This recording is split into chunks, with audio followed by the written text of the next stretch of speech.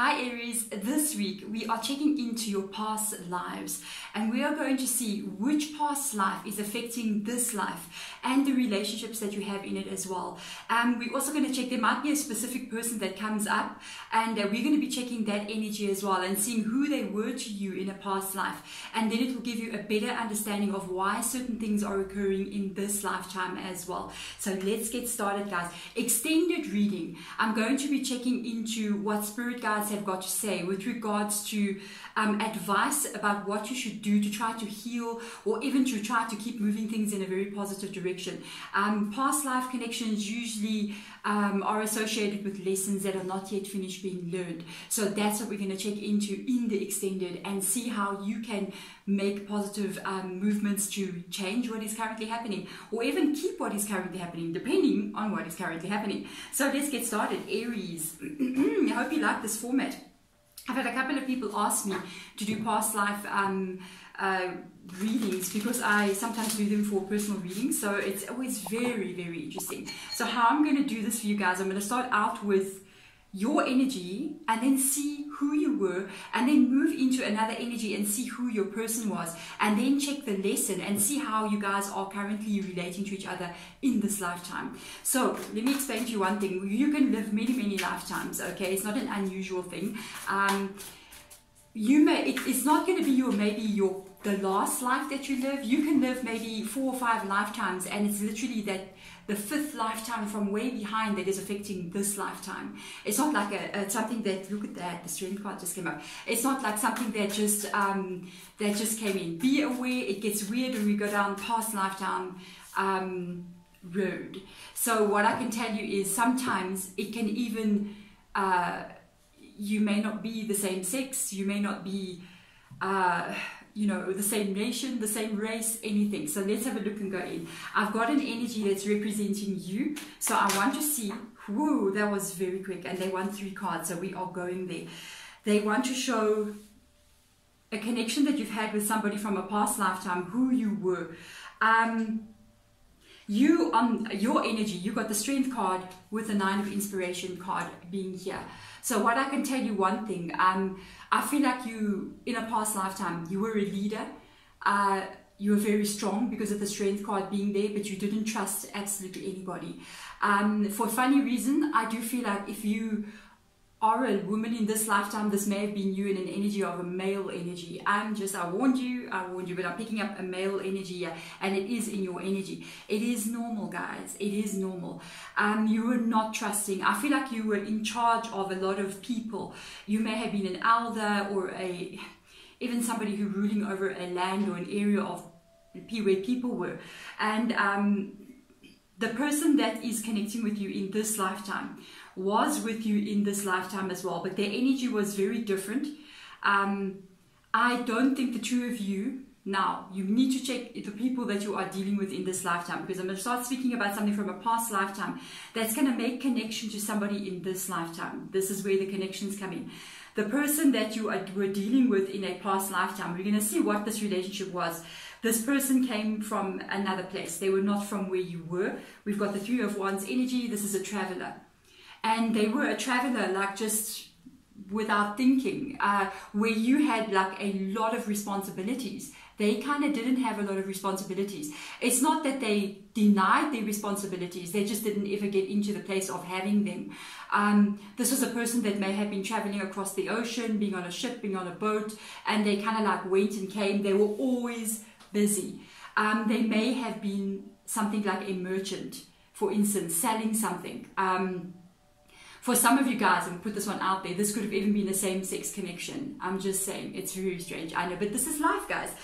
They were very busy, they were very energetic, they traveled a lot, they moved around, they were always moving. They didn't sort of relax and stay in one place, and that's that energy. They were always opening up their world and traveling around. You, on the other hand, did not have this at all. You were like totally tied down to responsibilities. I just want to see, could this have been a woman's energy as well? Because I am picking up, it could have also been a woman's energy. I want to see, why did you have those responsibilities? Because, you know, I'm feeling like this is quite way back. I kind of like pick up the time when we kind of like had sailboats and we were sailing across the ocean, you know, finding new countries and whatever we were doing. So let's have a look and see. Yeah, you had too much, your energy in the Nine of Swords energy. If you were not a man that was ruling over something, you were actually quite wealthy, I can tell you that now. But you had maybe become a widow, a widowess. If you were a lady, you were a widow. If you were a man, you were a widowess. You had a lot of pain, you had a lot of suffering in your life. You met this person when you were grown. You lost somebody when you were very, very young. This is very interesting, guys. You see what I'm saying? You lost somebody when you were very, very young. It's kind of made you look at life as if you were not trusting of it. You were not trusting of life. And this energy comes through here like this. You guys were like almost complete opposites of each other. I want to see now, what was the connection between the two of you? And then we're going to check how it unfolded in this time. What was the interaction between the two of you in a past life? Well, whoa, 2 cards literally fell. You were lovers in a past life. The two of you were together. There's the 2 of Cups energy. You were totally the opposite of each other. You were like totally the opposites. When one was like very kind of like never had responsibility. Even if they had responsibility, it was on their own terms. I kind of like feel for your energy. Some of you guys may have actually been like a man, and some of you guys were a woman. Some of you guys who are men now may have been a man in the past. This energy is very fluent here. It's not very like it has to be this way, because I'm picking up different people, different scenarios for different people. One thing is for sure, in this connection, you had the most responsibility. It's almost like you had to put up a facade about your life. Things that you didn't maybe sometimes want to do, you had to do it. There were times when you had to fake being happy in that lifetime. And they were kind of like very free and easy. When they were happy, they were happy. And then most of the time, I feel like they were pretty much happy. This was a very different energy with regards to what you were used to. You did suffer a loss when you were very young, so it's made you feel like, you know, love can't be yours, or you're going to lose love.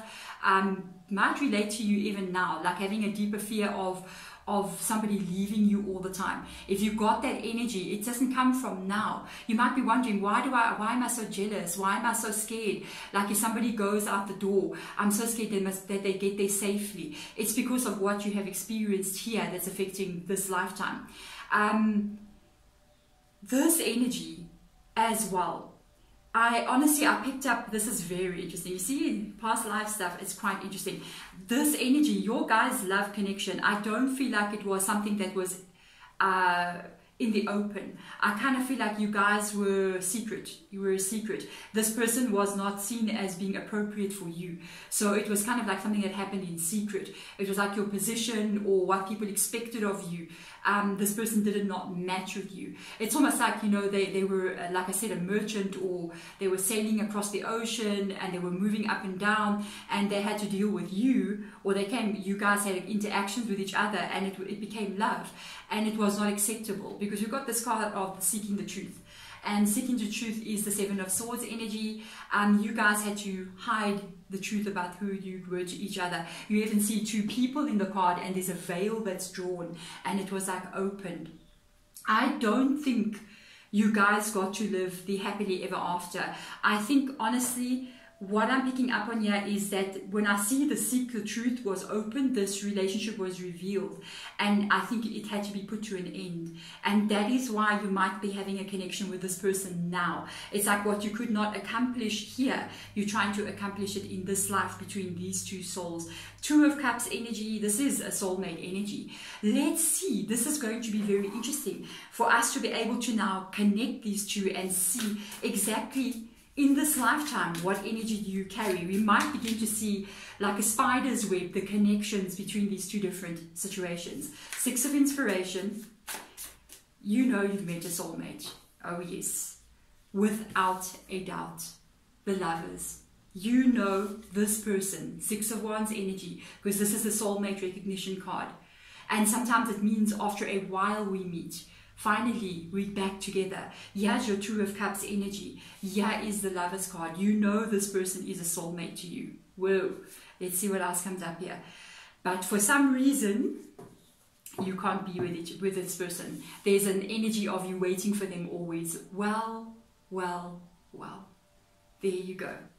There is the connection. You were waiting for them here as well. They would leave and they would go off and be months at sea, a year or two, and be gone, and you would just like be waiting for them to come back, and you're still waiting. You're still waiting for them to come back and you know, be with you and not always leave. They could be repeating that process even now in this lifetime. Let's see their energy. They may even be with somebody else. I'm just saying. Let's have a look and see. Or they have been with somebody else and you may be waiting for them to return to you. Yeah, they are carrying the Nine of Wands energy, which tells me they've been hurt. They've been overly protective. They got a Two of Swords. This might even be an ex of yours that you're waiting to come back. You got the Nine of Wands energy. Or somebody, I don't feel like you're with this person, but I feel like you feel this person is your soulmate. They're very much overprotective here, very much overprotective of their heart. I think this is stemming from when you guys could not be together.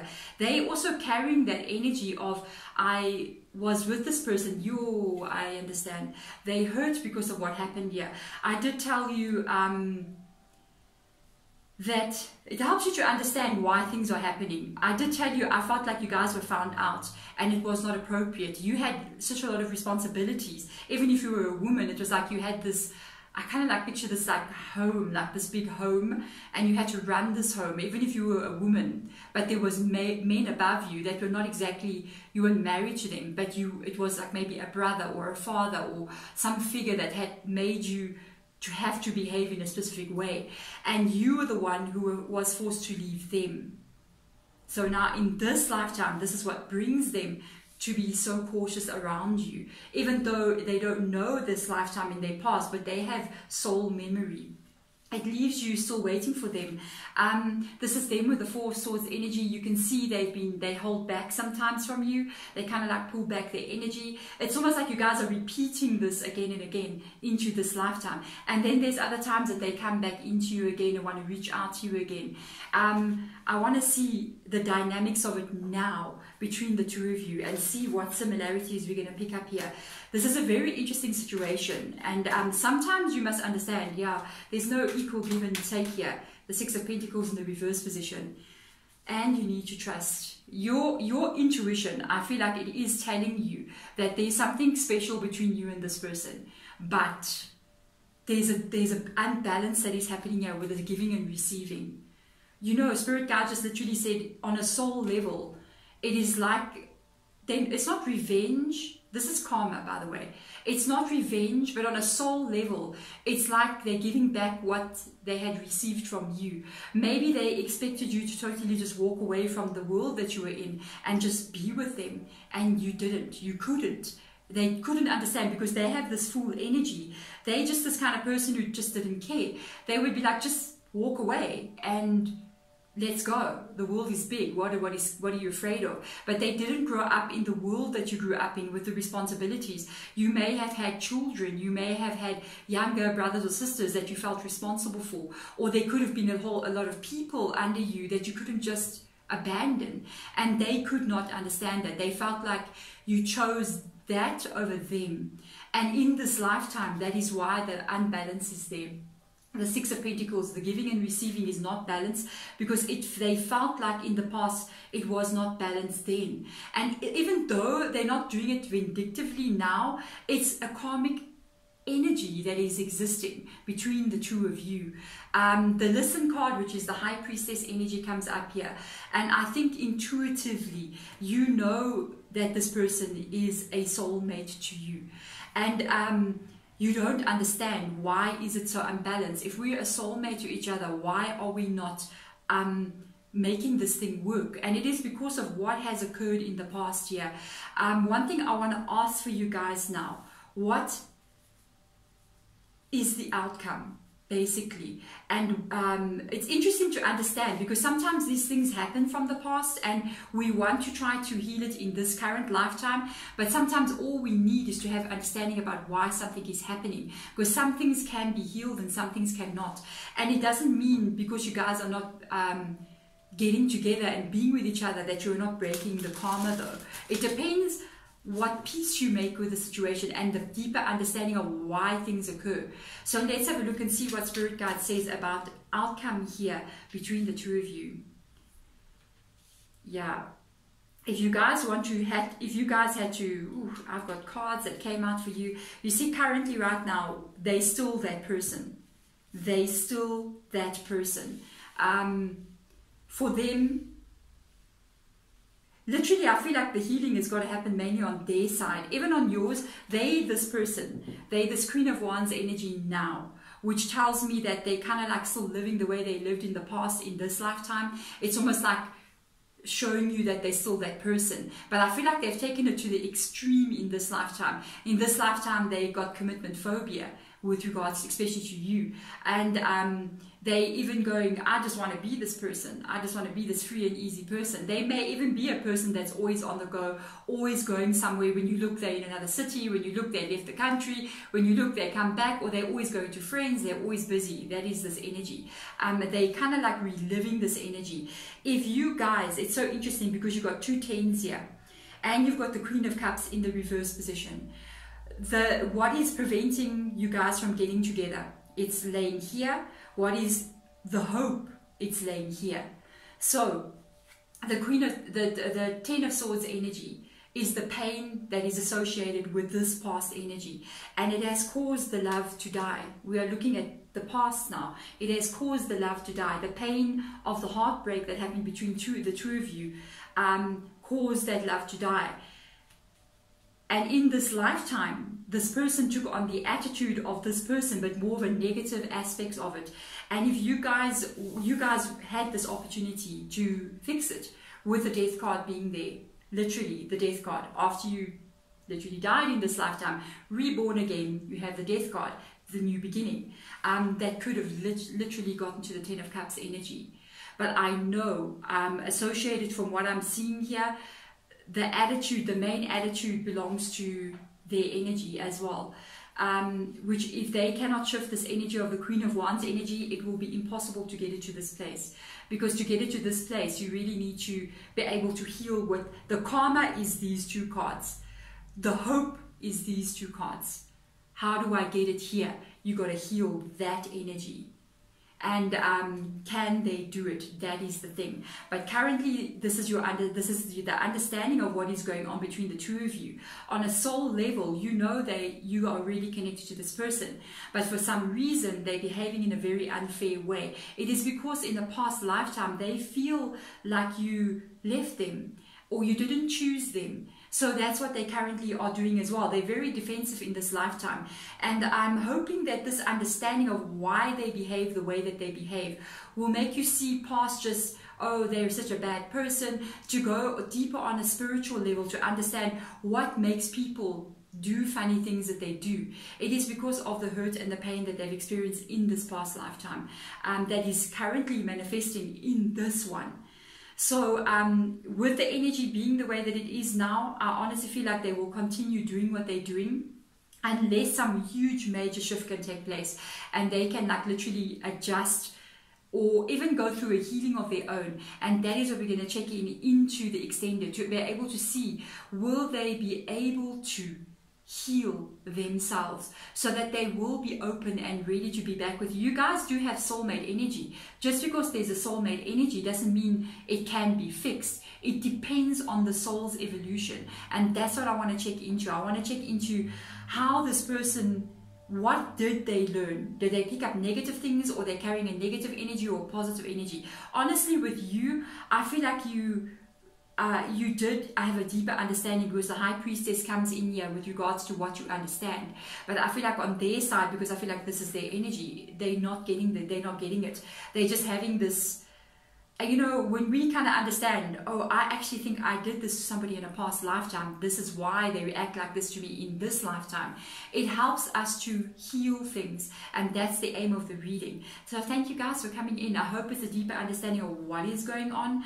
I'm very curious to see what Spirit Guide will actually advise you guys moving forward, to see if this can be healed, this karmic that you have. It's not a karmic connection. All connections are karmic, I'm just saying. And it is a soulmate with the Lovers and the Two of Cups being there, but can you guys heal it in this lifetime? Or is it just an energy of you guys needing, or you needing to make peace with it? We shall see in the extended. Thank you so much for coming in, guys. I'm wishing you all the best moving forward, and have an amazing rest of your day wherever you are. Bye.